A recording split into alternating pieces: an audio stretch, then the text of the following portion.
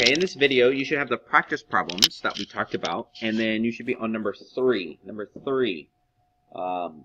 3 is this question right here. We're going to solve this question together, and I'm going to show you how to use the equation in order to make your solution, because for your major grade, you're going to have to make me a solution of this. And so, for example, this question says, prepare a 500 milliliter of a 2.50 molarity solution. It's exactly what I'm going to tell you for the lab. And so you have to make it for me. How do you make it? You have to convert to grams. If you can convert to grams, then you can measure it out and you can start making me the solution. So I'm going to show you how to do this lab. I'm going to walk you through it step by step. So calculate the mass in grams. So if you weren't here, then you need to know this equation. Molarity is equal to moles divided by liters. Okay? And so that's the equation we're going to be using. If I'm looking for mass, or the grams, that is going to be related to the moles. Because if you forgot, we can convert from grams to moles, or moles to grams, depending on which way we're going. So basically what I'm going to do is I'm going to solve for moles, and then I'll just change it to grams, and I'll show you in the steps that we've learned on how to do that. So in order to get to solve for moles, I need to get rid of the L at the bottom. So I'm going to multiply by L on both sides. And so it'll be liters times the molarity is equal to moles. Okay? And there's my numbers there. There's the equation I'm going to be using. Let's make a table to solve this problem. All right, we're going to start with liters first. In my problem, I'm not given liters, but I am given 500 milliliters. Now that's related to it, so I'm going to use that number for my value here. I'll put 500 milliliters. And there it is right there. Okay, and then we're going to put my line going down, times molarity, so it's going to go at the top. So my molarity is 2.50, so let me put it in here, 2.50. And instead of putting a capital M here, I'm going to change it. And the reason why I'm going to change it is because right now, if I put a capital M right here, it's not going to cancel out with the milliliters. So what I'm going to do is I'm going to change the capital M to, what does it equal? Moles over liters. So 2.50 moles over liters. This is the same thing as the capital M. It's just written differently so I can start canceling things out. Okay? So far I have the L times M. L times M. Next, I need to get rid of milliliters and liters because I'm looking for grams. Remember, grams is the end product that I want. So I'm going to get rid of milliliters by putting it at the bottom because then it'll cancel out. And I'm going to put liters on top because that will cancel out as well. This is a prefix step. 1 goes with milliliter. Milli is 1 times 10 to the negative third power. There it is. Looks good so far. Next, I'm going to cancel things out. Milliliter cancels out. Liter cancels out. I'm left with moles, but they want grams, so I'm going to go one more step, and I'm going to change it to grams. Mole at the bottom, so it cancels out. Gram at the top. 1 mole is going to be the molar mass of this formula right here. So I'm going to add this up on the periodic table. Hold on, let me get my calculator.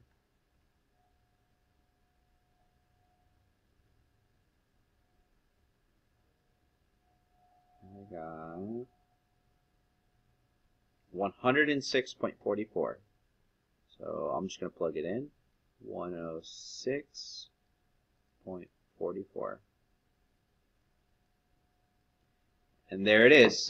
I'm going to multiply all of these numbers, and I'm going to get an answer. I'm going to get 133 grams of NaClO3.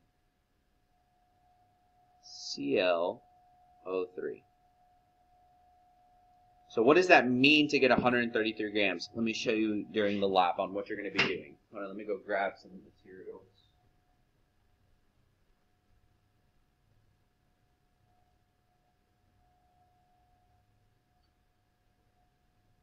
Okay, so what you're going to do is you're going to grab a you're going to grab NaClO3, and then you're going to grab a scale. Okay? So scale like this. You're going to put it down. You're going to put the weigh boat on there, and you're going to measure out 133 grams. Then you're going to find the 500 milliliter flask. This is called a volumetric flask. This has a little line on it. I don't know if you can see it. There's a little line on this flask, and it basically means that line is exactly 500 milliliters. So since it's exactly 500 milliliters, then this is what I have right here. I need to fill it up. I'm going to add all the solid, the 133 grams. Then I'm going to fill it up with water. Now I'm going to fill it up with water to about right here-ish. And the reason why I'm going to fill it up only to right here is because then you can stir it. I can move it around like this to dissolve all of that NaClO3 in there. I'm going to keep going, keep going, keep going. It looks like they're still solid. I'm going to keep going, and then once it's all dissolved, then I'm going to fill it up into about right here. Then I'm going to get a pipette, and I'm going to add drops into it until it reaches the line that I just showed you right here. Once it reaches that line, I am done with part A, and I'm going to go show it to me, and then I'm going to give you a grade for it. Okay? So, a lot of information. Let's go step by step exactly how it should be. Step 1, I should calculate the grams. Calculate the grams of whatever I'm looking for. So in this problem, this is how your task 1 is going to look. I'm going to find the grams, just like we did for number 3, exactly the same steps. And I'm going to calculate for grams. Once I have the grams, what I'm going to do next is I'm going to weigh the grams. I'm going to weigh it. So let's say it was 133 in our last problem. I'm going to weigh out 133.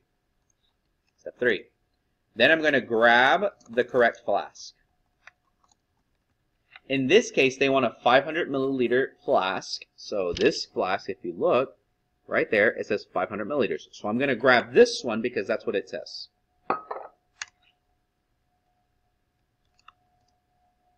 Then I'm going to add the solid to the flask.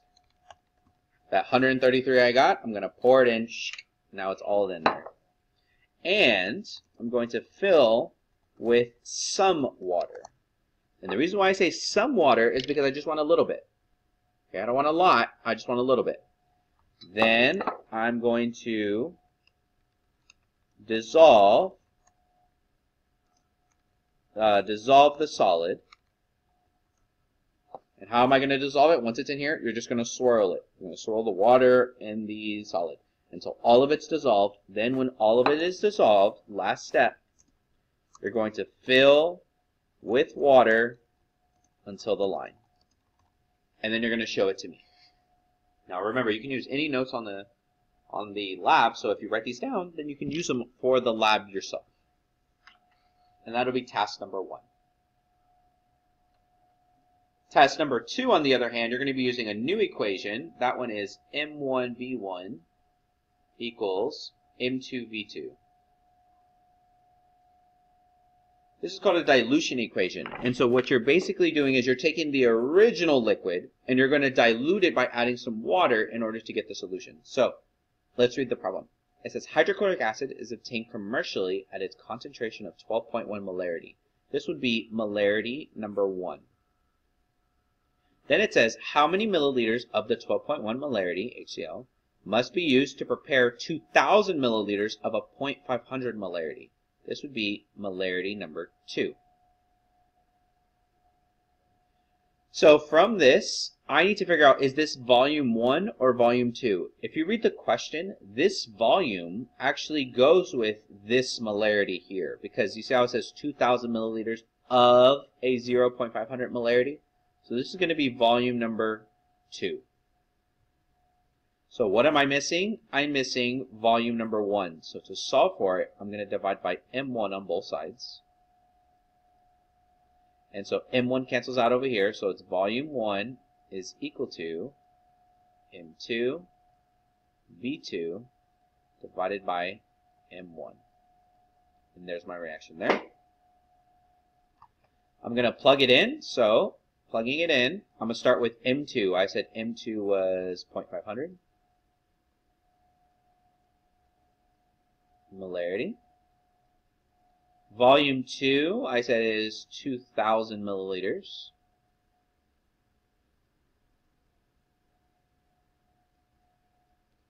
Molarity 1, I said was 12.1. Molarity cancels out. And if I plug it in, I should get 82.6. Oops. There it is. 82.6 milliliters. This is volume number 1, and volume number 1 goes with molarity number 1. So this would be 82.6 milliliters of the 12.1 molarity HCl. And that would be the answer. So I would take 82.6 milliliters of the HCl, and I would add it to a 2,000 milliliter beaker. So I'm going to pour it out. I'm going to use a graduated cylinder and pour in here. Then I'm going to fill the rest up all the way to the line with water, and then there's solution number 2. So dilution part is a little bit easier than the first part, but you still have to do the math, and you still have to figure out how much you're going to be adding. So let's go step by step again on what you're going to be doing for task 2. Here's the type of question that you will see for task 2. Using your solution you made in task number 1, make a 250 milliliter of a 0.15 molarity NaCl solution. So this is going to be molarity number 1. I'm sorry, not molarity 1. This will be molarity number 2. This will be volume number 2. Now, how would you know what molarity 1 would be? Well, molarity 1 is the original molarity from task number 1. This would be the original molarity from task number 1. So for step 1 on your list of things to do, just like in our last problem that we solved for number 4, we need to calculate volume 1. That's how much of the original, the one that you made in the beginning, that's how much you're going to need to make the new one. Okay? Then, after you calculate it, then you need to measure it out. You need to measure liquid in a graduated cylinder. Graduated cylinder. You get a graduated cylinder, fill it up. Number 3, then you're going to add liquid to correct volumetric flask. So in this volumetric flask, it says 250 milliliters, so that's the flask I'm going to grab. And then last, I'm going to add water until the line. So that line that's on it, I'm going to add water until that line, and I'm done. And that'll be the answer. Okay? And then that's it. That's how you do the lab. So I would recommend, if you're still struggling, I would do number 2 and number 5. Those are exactly the same as number 3 and 4. And it kind of gives you a little bit more practice with doing the math. And it also, in parentheses, gives you the answer for those questions. So make sure you're doing those. And then when you're ready to do the lab, just let me know and you can go do the lab.